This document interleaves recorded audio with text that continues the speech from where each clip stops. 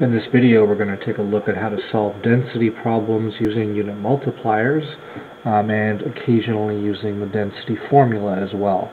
It would be good to have the problem, the worksheet printed out, or pause the video before you see the answer to the problem and try to work it out yourself on a piece of paper. Have a calculator with you. If you're actually in my class, you can turn to page 116 in your science booklet, where there is the table of densities at the top of the page. We're going to need those densities to do some of the problems. If you don't have that worksheet, then just look up the densities of the things as you need them. The first question is dealing with lead. So we're told a sample of lead has a mass of 52.63 grams. It's dropped into a graduated cylinder that has 17.2 milliliters of water. Will the lead sink or float in the water? Explain. Well, we know that water has a density of 1.00 grams per milliliter, and we can look up the density of lead. It's in our booklet on page 116. The density for lead is very high. It's 11.4 grams per cubic centimeter. So we can say, since the density of the lead, which is 11.4 grams per cubic centimeter, since the density for lead is greater than the density of water, which is only 1.00 grams per cubic centimeter at 20 degrees Celsius, the lead will float, will sink rather. Will definitely not float. The lead will sink in the water. If the density of the lead were less than the density of the water, then it would float. If the two densities were equal, we would say that that's a neutrally buoyant substance, and that means that it would float if we placed it on the top of the liquid. It would sink if we placed it. It would stay at the bottom if we placed it at the bottom. It would stay wherever we placed it in the column of water. That's not something that we'll encounter very often. So what will be the final level of water in the cylinder? Well, we know that if it sinks, it's going to displace its own volume, water displacement. So what we need to know is the volume of the lead. If we know the volume, then we can simply add that to 17.2 to get the final level of the water. So here's the density calculation using a unit multiplier. If we take the mass, 52.63 grams, so what I'm doing here is finding the volume of the lead. So I'm going to take 52.63 grams, the mass that was given, and I'm going to use the density as a unit multiplier. So we get rid of grams, and we'll switch to cubic centimeters, or since cubic centimeters is the same as milliliters, we can simply say grams per mil like that. The density on the back of the solubility chart in the book, page 116, was 11.4 grams per cubic centimeter, so 11.4 grams per milliliter, or per cubic centimeter, and therefore the grams cancel, and we're going to be left with volume in milliliters, so we know we set that up correctly. If you left the volume as cubic centimeters, that's fine as well. But just remember that a cubic centimeter is the same as a milliliter. So 52.63 grams divided by 11.4, keeping 3 significant digits, the density had 3 digits, we get 4.62 milliliters. So there's the volume of the lead. Now that's not the answer to the question. The question was, what will be the final level of water in the cylinder? So since there was 17.2 mils of water, then we just dropped this piece of lead 4.62 mils into the water, and it sinks. The final level of the water would be 17.2 milliliters plus 4.62 milliliters. And we're going to round off now by when we're adding or subtracting. We look at decimal places. So 1 decimal and 2 decimals, we're going to keep 1 decimal. So 17.2 plus, oops, plus 4.62, 21.8 milliliters will be the final level of the water. Question 2. Pause the video if you want to try the question yourself.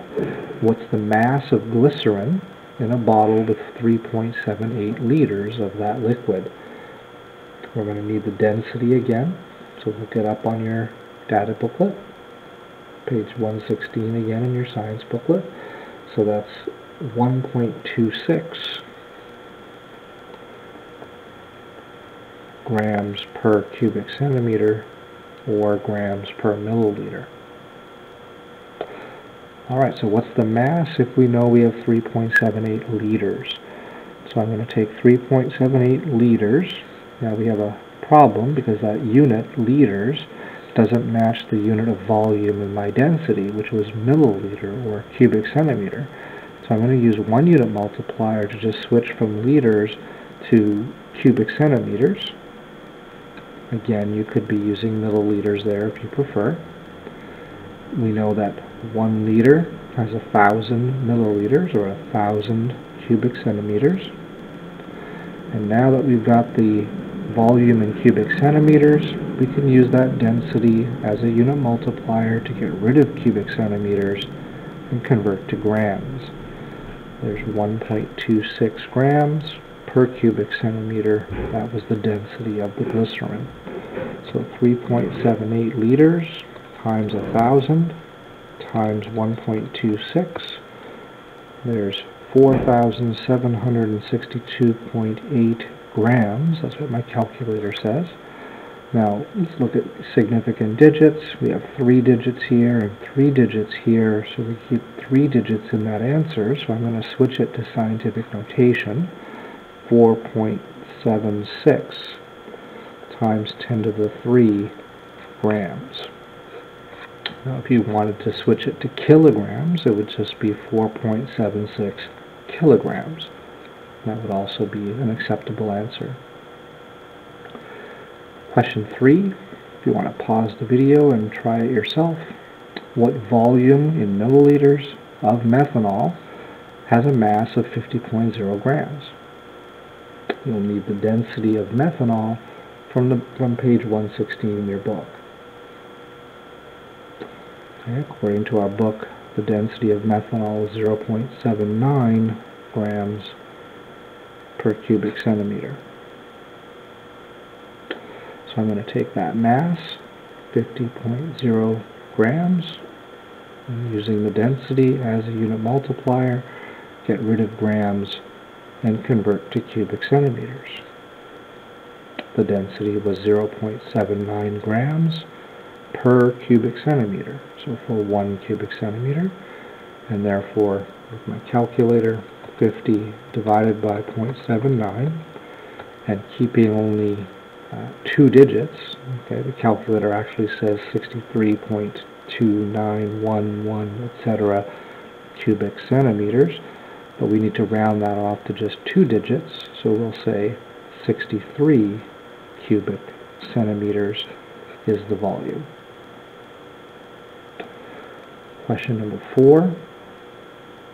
What's the density of a cube whose mass is 10.42 grams and whose edge is 1.63 inches long? Express the answer in grams per cubic centimeter. Since we're going to want cubic centimeters, the first thing I'll do here is switch those inches to centimeters. So 1.63 inches with a unit multiplier, get rid of inches and convert to centimeters. So there's 2.54 centimeters per inch. So 1.63 times 2.54 is 4.14 centimeters. Now we know the cube, so we can say the volume is equal to S cubed is equal to 4.14 centimeters cubed. So the volume of the little cube is 4.14 times 4.14 times 4.14, or just use the cube button on your calculator. 70.96. So I'm going to keep 3 digits. I'll say 71.0 cubic centimeters. Now the question was, what's the density? So when we're finding density, this is the only time that we're going to use the density formula. So density is mass divided by volume. The mass was 10.42 grams. The volume we just found was 71.0 cubic centimeters. And therefore, dividing 10.42 by 71.0, I get 0.147, so 147. I'm going to keep 3 digits because there were 3 digits in the volume and 4 digits in the mass, and we keep the smaller number of digits when dividing or multiplying. So 0.147 grams per cubic centimeter is the density of that cube. Last question on the sheet. A silver coin is dropped into a graduated cylinder that has 14.1 milliliters of water in it. The final level of the water is 16.9 milliliters. So right away I can see the difference here is going to be the volume of the silver. Now one thing I should have mentioned was that the silver sinks. Okay, we can look up its density and see that it's greater than the density of water, and that allows us to subtract the volumes to get the volume of silver. What's the mass of silver in the coin? So the first thing I'll do is find the volume of the silver. It's 16.9 milliliters. Take away the original 14.1 milliliters, so the volume is 2.8 milliliters. Okay, simple water displacement. Now we can use that volume to find the mass of silver. To do that, we're going to use a unit multiplier. So 2.8 milliliters. We'll get rid of milliliters, and we're using the density here to switch to grams. Looking at page 116, the density of silver is 10.49. Squeeze that in here. Density is 10.49 grams per cubic centimeter, or grams per milliliter. Same thing. So down here, 10.49 grams for every milliliter. 2.8 times 10.49. This coin's mass is pretty heavy. It's going to be, we keep 2 digits, so it's going to be 29 grams of silver. Okay, we're keeping 2 digits because the volume had 2 digits. When multiplying or dividing, we keep the smaller number of significant digits in our answer. So there you have it. Practice using densities, solving density problems rather, using unit multipliers almost always. The one problem where we don't use unit multipliers is when finding density, like in question 4. There we actually use the density formula. But otherwise, all of my answers are very clear. The units are shown, the unit multipliers are shown. We paid attention to significant digits. This would be something I'd be proud to hand in, and I can clearly study from this as well. That's the quality of the work that I want to see in your daily assignments as well as on tests.